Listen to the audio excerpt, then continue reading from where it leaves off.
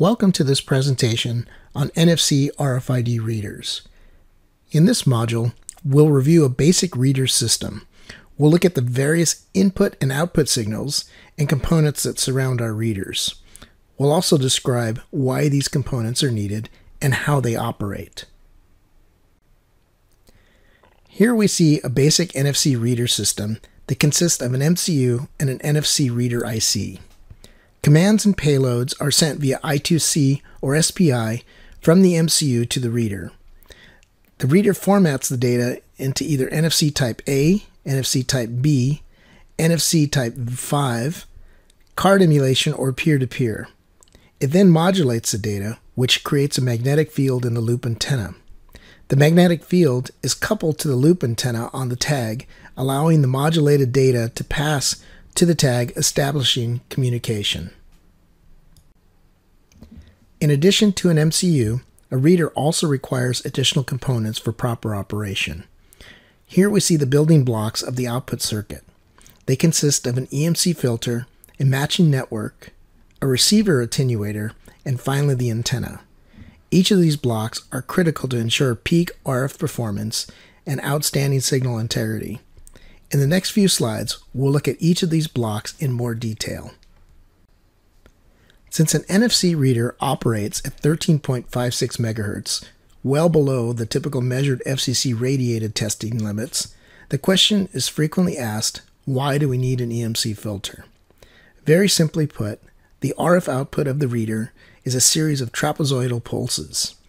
The edges of these pulses create harmonics that appear in the spectrum above 30 MHz. It's for this reason that the filter is implemented.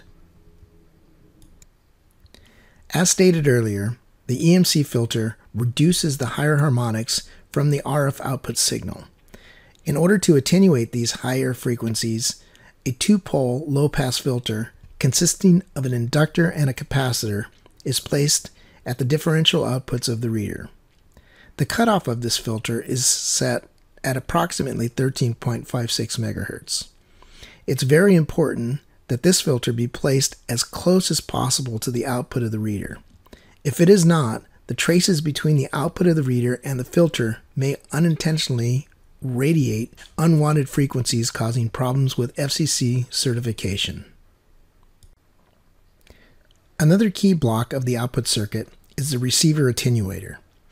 For the reader IC to work properly, the receiver must be monitoring all activity on the antenna. It's fairly common on some reader applications where the output voltage swing on the antenna can be in excess of 50 volts peak to peak.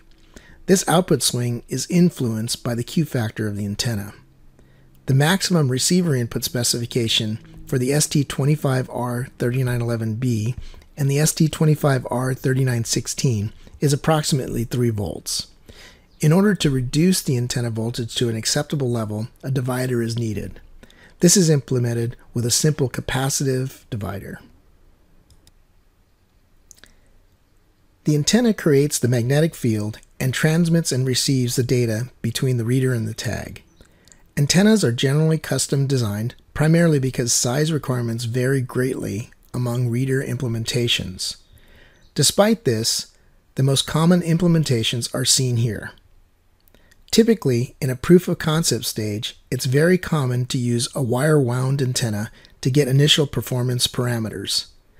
This is because they are relatively easy to implement and can be changed relatively quickly to evaluate various antenna sizes. When a product moves to production, a customer will move to either a PCB antenna, either rigid or flex, depending on space requirements, or a ferrite antenna if the antenna will be in close proximity to metal. In an NFC system, the antennas are simply inductive loops or coils. Therefore, the electrical model for the antenna is a coil. The model parameters that are important are the inductance, the serial DC resistance, the parallel resistance, and the working frequency, which in this case is 13.56 MHz. Antenna parameters can be measured with a vector network analyzer. The measured parameters are dependent on the physical characteristics of the antenna. Therefore, the measured parameters can be modified by changing the physical characteristics of the antenna. For instance, to increase the Q factor, thus potentially increasing read range, one could modify the antenna by increasing the trace width or gap width. Likewise, if one wanted to decrease the inductance of the antenna to potentially use a higher value parallel capacitor, one could decrease the size of the antenna. It's important to know that external environmental conditions can also affect antenna parameters, such as metal in close proximity to the antenna. If the environmental conditions are known, it is important to measure the antenna parameters in the environment in which it will be operating. The final component in the output circuit is the matching network. Its primary functions are to create a resonant circuit with the antenna at 13.56 MHz, set the matching impedance, which controls output power and current consumption, and sets the Q factor for the system. It's important to note that the Q factor of the system will always be lower than the antenna Q factor. So when designing an antenna, a higher Q is generally more desirable. In order to determine the proper impedance match and Q, one must know the system design requirements. These would include what protocols will be supported, what bit rates, what read range, and current consumption.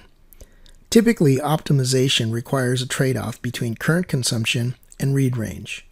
As mentioned before, the impedance match will determine the output power and current consumption. Thus, if you wanted to reduce power consumption, you would match to a higher impedance, reducing the current to the output drivers. The opposite would also be true. For more output power, the impedance match would have to be reduced, providing more current to the output drivers. The Q is adjusted to change the sensitivity of the system as well as to accommodate the required bit rate. A higher Q results in more sensitivity, but at the cost of allowing lower bit rates. We've stated that the matching network controls the resonance of the antenna and the impedance match.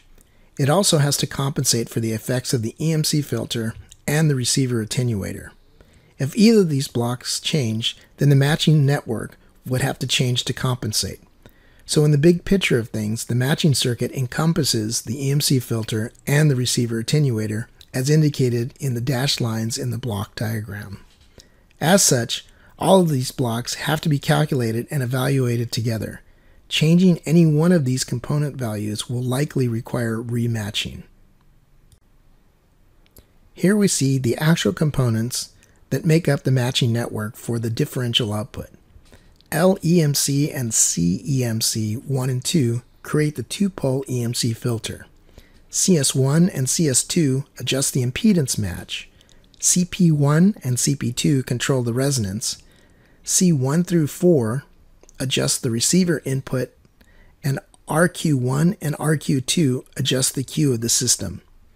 While I casually mentioned what each of the components does in the circuit, they are all mutually dependent, meaning that if one value is changed, the others will likely have to be adjusted. Thank you for viewing this presentation.